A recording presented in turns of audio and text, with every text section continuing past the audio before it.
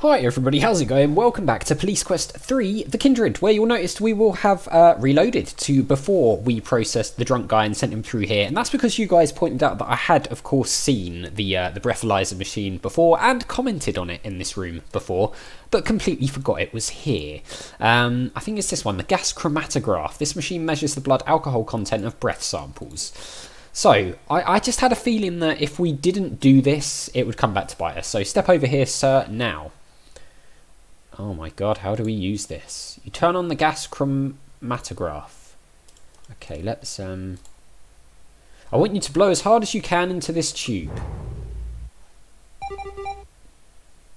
Okay.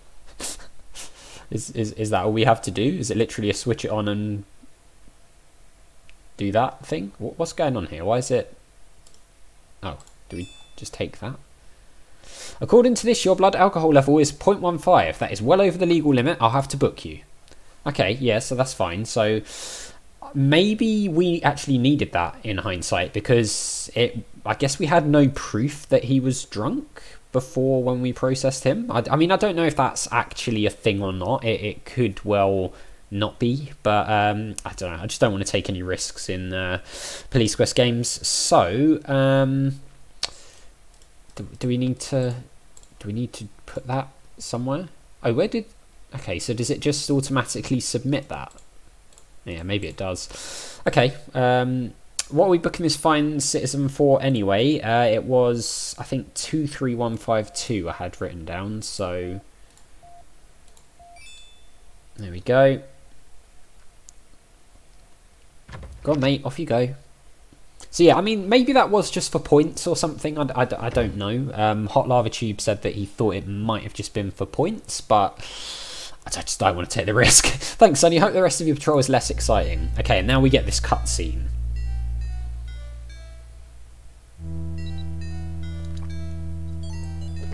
Okay, 1832. So like I said before, this is like half an hour before we process the criminal. In fact, nearly 40 minutes. Also, I've been told to search around the police station again next time we go there. Apparently I might have missed something, so we'll do that.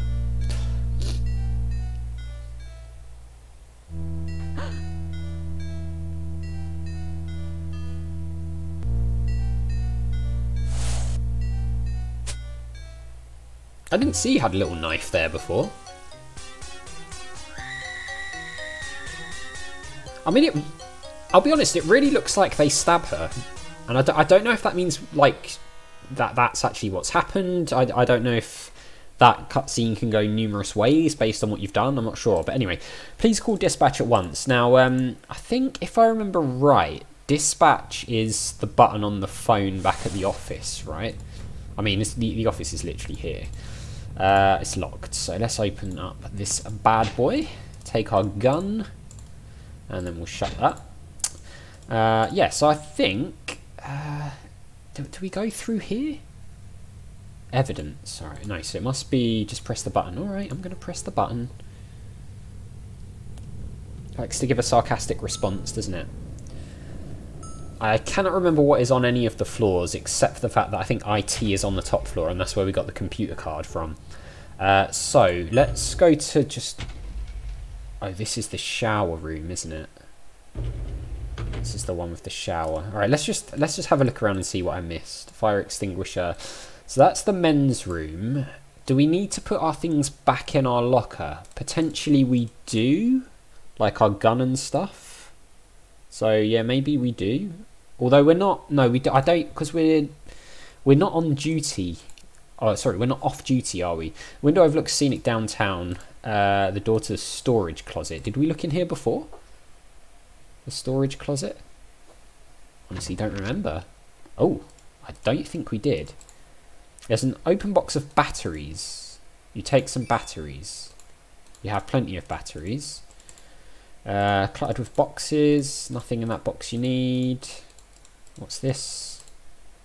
Box of road flares. You take some flares. You have plenty of flares.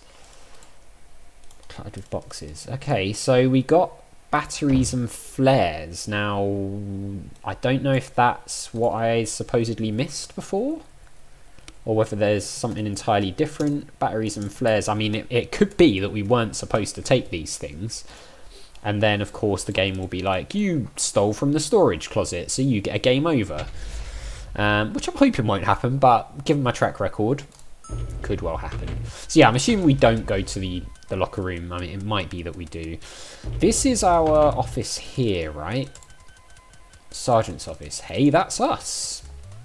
So let's go in and call dispatch, and then we'll just see what happens after that, I guess. I don't think, unless we can get something out of those other offices as well. Maybe we'll try that. Computer, it's an indispensable tool. Phone, yeah, not there. In-out basket is empty. Okay, so let's just have a look at the computer quickly.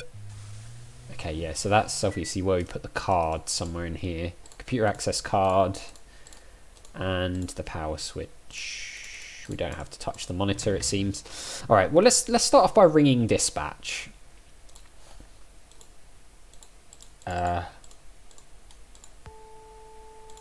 Okay. Respond to an assault at the 300 block off East Rose, the Oak Tree Mall. Ah, okay, so that is the Marie thing. Okay, so, all right, well, it says to respond, so I guess we just do that straight away. Come on, there we go. So, the mall. Let's get our map handy, because, again, it's probably going to be a case of me trying to figure out how the hell we get to this place. So we've got to get to the mall off of something and something.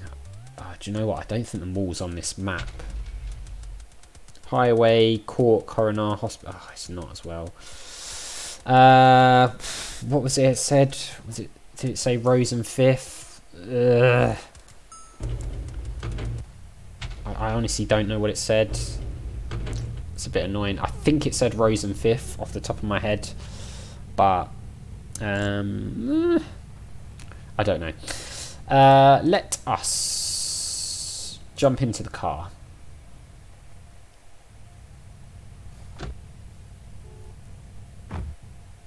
Okay, 1830. Why have we gone back in time? What is going on? We've literally gone back in time. Okay, so 18. This doesn't make any sense. The time, honestly. Let's pop a save here, and we'll just call it like off to the mall or something. To the mall.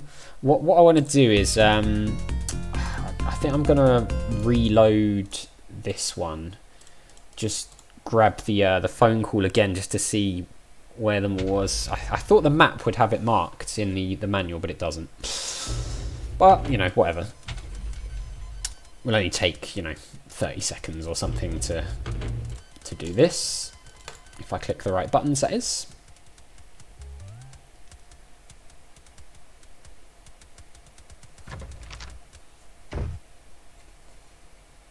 Alright. It's quite funny, you have to pick the receiver up as well before you press the button.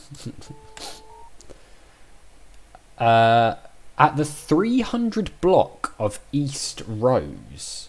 What on earth is the 300 block of East? Oh, I see. Right, so it's like 300E, which is like 2 lines across from Aspen Falls. So we basically want to like, okay, I think I know where we're going. Fine. To the mall. So we're going southbound on 6th at the moment, which is actually good. So we want to take a left when we can.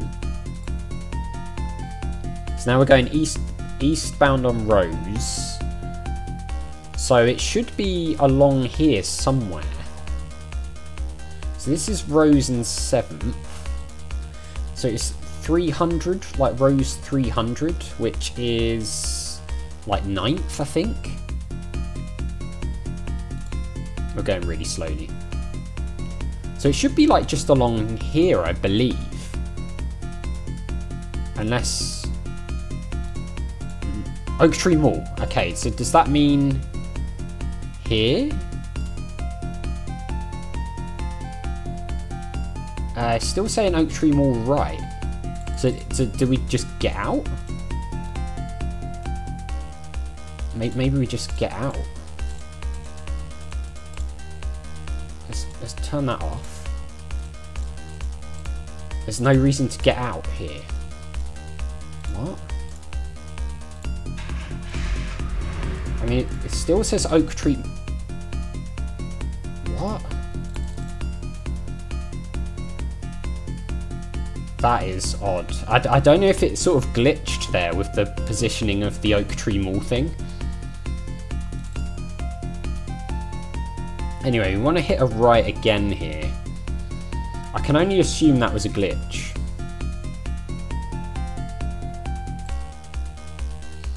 Maybe we just stop as soon as it comes up with the Oak Tree Mall thing. 9th? So it should be like any minute now, I think. Right, Oak Tree Mall. It's gone again.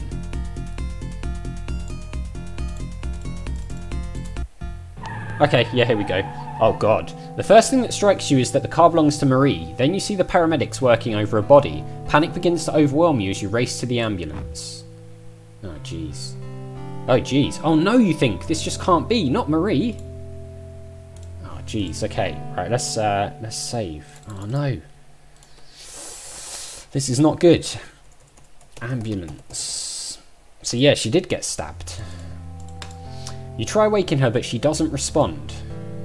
We're ready. If you're going, you better climb in, officer. Hang on, I wanted to have a... There was something... I'm going to reload. There was something she was holding. No, Can we grab that? See? You remove what appears to be a chain from Marie's hand. Looking at the broken chain, you think Marie must have pulled this from the attacker's neck. And you ponder the thought, I just wonder if something else was on this chain. God, it doesn't give you long to do that, does it? It's lucky that I saw that. You jump in the ambulance and blah blah blah.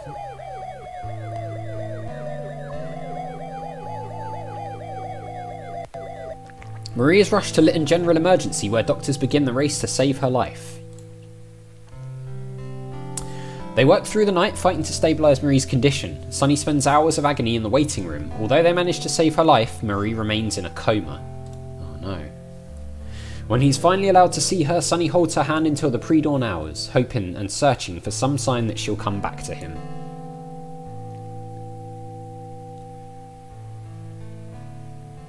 Wow, I wasn't expecting this to happen. God, we're at 4:12 now. Okay.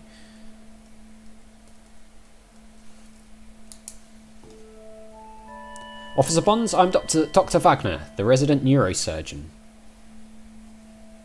I'm sorry to say that your wife's condition is still quite serious. She's suffering from internal injuries sustained from the multiple stab wounds. Okay, why is his face moving so quickly? That's really weird. How long she will remain in a coma is anyone's guess. In my experience, the presence of a loved one urging the patient back from that void is an incalculable asset. We're doing all we can for her physically, but you might be the only one who can reach her now. Sergeant Bonds, you look beat. You really should go home and try to get some rest. There's nothing to be done for your wife right now. We can all feel good about the fact that Marie is alive. Okay, let's save then. Yeah, so it seems as though like that thing in her hand was a clue. Which is, I mean, I don't know if you can like get it later. So where the doctor hangs the patient's chart. Can we look at that? No. Your beloved wife lies motionless in a coma. You wish there was some way to know what she was thinking, if she's thinking. Can we talk to her? Marie, please come back, baby. I can't go on without you. You fight to pull yourself together. Oh no. I've got to go now, babe. You need your rest. It's been a rough night. Okay. Let's just have a look at some of these things. Digital readout indicates Marie's IV dosage. The EKG monitor registers your wife's vital signs. It's a steady beep in response to her pulse, gives you some small comfort. Okay, fine.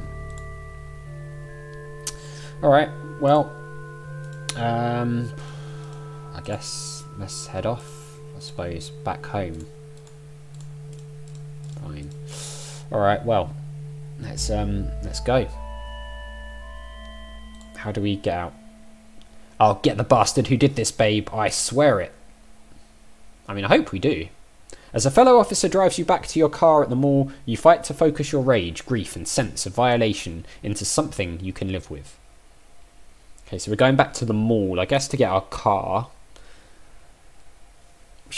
What you end up with is a burning desire to find and crucify the slime that hurt your wife. Yeah, slime. Somebody out there picked the wrong man to mess with. That's right, you don't mess with Sonny Bonds. Okay, we're back. This guy looks like a detective. Looks like another one bit the dust, eh? I understand you were here before they removed the victim. Did you catch any dying words? Notice any signs of sexual assault? Anything at all? Who is this guy? Responding to your silence, the reporter says, well, if you don't want to talk to me, I'll just get the information elsewhere. Oh, I see, he's a reporter. Alright then, well, I'll tell you what guys, we are done for this episode because we're out of time. So as always, thank you very much for watching. A big thank you to our patrons, Arcades Games, Wayne, Nate, Terminally Nerdy, Paul from the Phantom Fellows, Lyle, Barry Aldridge, Hobo, Numinous, Coumadin and Paul Leone, and I'll see you next time.